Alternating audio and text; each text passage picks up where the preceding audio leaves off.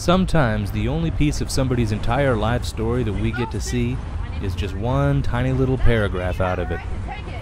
And as mean as it might sound, sometimes that's really all you need. Take this guy for instance. Notice the girl on the right side of the screen? She's on the phone with the cops right now because she dropped her credit card on the ground, he picked it up, and now he's refusing to return it to her unless she pays him. Give it to me. Give her the fucking card, dude. Hey! I'll give you $2 if you give her the card back. Give me 2.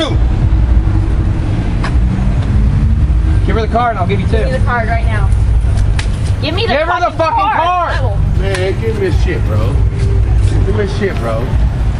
The cops are on the way, by the way. I don't care. You lost your fucking shit. Fuck you. We have it on video. Shit, bro. Leave it alone, man. Hey, bro. I walked outside, bro. Man, you videotaping us, bro. I swear for God. Thank you, I appreciate it. Hey, man, can you give me that stuff, bro? Hey, man, can y'all please not send me to jail, bro?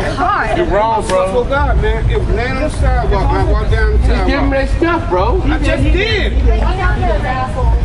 Or the guy who was on the way. I was laying on the fucking sidewalk. I walked down the sidewalk and I picked it up. And I asked her, are you looking for something? She said, yeah. She said, yeah, I'll get the car. No, boy, I'm not about to send me to jail, bro. Hey, bro, don't videotape me, bro, please. Hey, bro. Come smart. Hey, come smart.